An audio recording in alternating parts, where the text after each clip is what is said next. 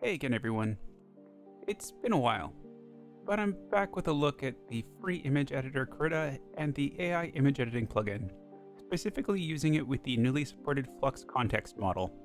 Kontext is a 12 billion parameter model that's designed specifically for editing existing images based on text instructions. It's a model that attempts to understand the difference between keep this and change that. Kontext actually understands, well, context, hence the name I guess. You feed it an image and tell it change the car to red, and it'll change the car to red. Not the whole image, not the background, just the car. Which sounds like it should be a simple task, but getting AI to do this kind of surgical edit has been difficult, and the fact that this model can do it is incredibly impressive. Where this model really shines, I think, is in character consistency. You know how with most AI models, if you try to edit the same person across multiple images, by sometimes even the second, maybe third edit, it will look like a completely different person? Well, with context, that'll be less of a problem. Facial features, clothing, artistic style, it's all consistent through multiple rounds of editing. The model handles a bunch of different editing tasks. Local edits where you're changing one specific thing, global edits where you're changing the whole vibe of the image, style transfers, text editing within images, and what the authors refer to as character reference, which is keeping the same person or object consistent across different scenes. I know there are some style transfer IP adapters for Flux, but ideally Kontext should be able to manage those kind of tasks out of the box. Now, here's the thing about prompting context. You describe what you should change and not what's already there. So instead of a photo of a woman in a blue dress standing in a kitchen, you'd say change the dress to blue or move her to a space station. The model already knows what's in the image, you're just telling it what to modify. There's actually an excellent prompting guide linked below that goes deeper into this. I'm not going to rehash the whole thing here because they did a much better job explaining it than I could, but the thing to remember is be specific about the changes and be explicit about what needs to stay the same. The model's also very good at understanding visual cues. Inside Krita, you can mask the area that you want to change and it'll focus on those areas. But unlike traditional in-painting, you don't need to spend an hour basically rotoscoping the entire subject. Generally, just a crude rectangular mask is sufficient to guide the model. In addition to masks, you can also draw bounding boxes and instruct context to work within the defined areas. Alright, so let's get this thing up and running. First, you'll need Krita and the AI Diffusion plugin. For this recording, I'm using Krita version 5.2.9 and version 1.36.1 of the Generative AI plugin for Krita.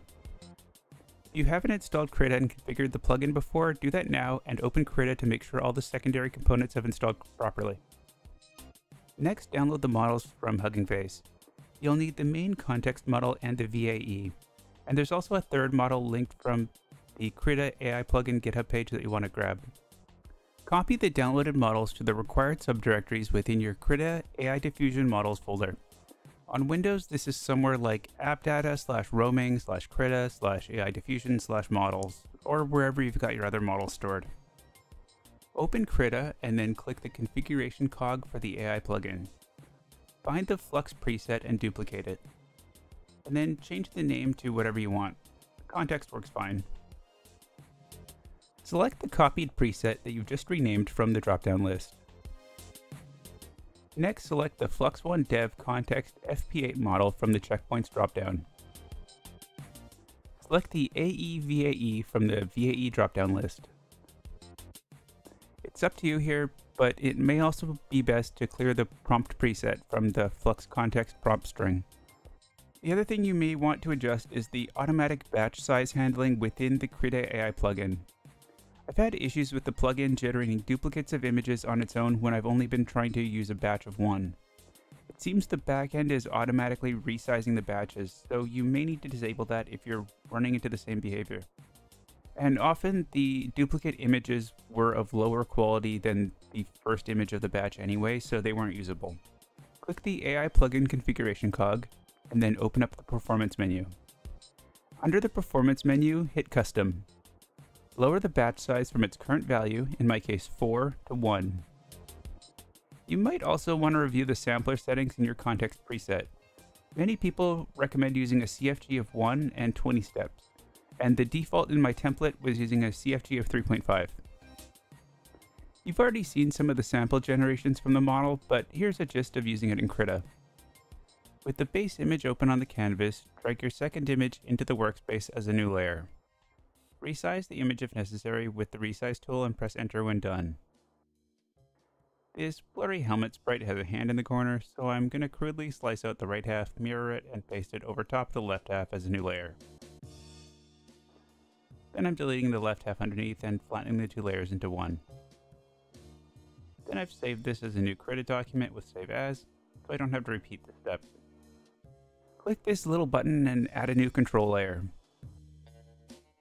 Select Reference for the controlled layer type, and select your reference layer image from the drop-down list. For the prompt, explain the task you want to accomplish. When generating the first composite, you want both the input and the background to be active. So you want that little eye icon to be lit on both of the layers. On subsequent generations, when you're not using the layer as an input and you've disabled your control layer, you deactivate the composite layer by graying out the eye icon for that layer or deleting that layer.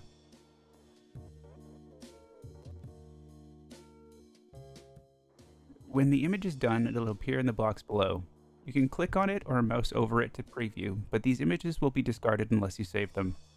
Save the canvas that you're working on to a new Krita document using Save As and select the .kra file type. Then right-click on the image in the preview window and hit Save. The PNG will be output to the same directory that you've saved the Krita document. Hitting Apply will bring the image into the canvas, and you can repeat the process for iterative generations. I have run into issues with the active layer seemingly being ignored or Krita creating layers that can't be deleted or moved. So you may want to save your output image, then drag them back into Krita as a new document, and just do one iteration per document, saving and repeating. It doesn't really take you any more time anyway.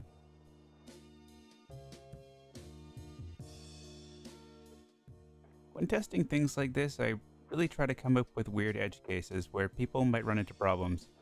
And with context, it was quite a bit of a struggle. Here's a quick look at a few attempts at how Kontext handled this difficult task. With low information input images like this, it can take quite a bit of finessing to get the results you're looking for, but I think this did remarkably well. It does a pretty good job when you give it two high quality images to work with, and it can even make sense of this pixelated, smudged mess most of the time. I continued a similar task trying to upscale the character defeat portraits from Street Fighter 2, so let's see how those did.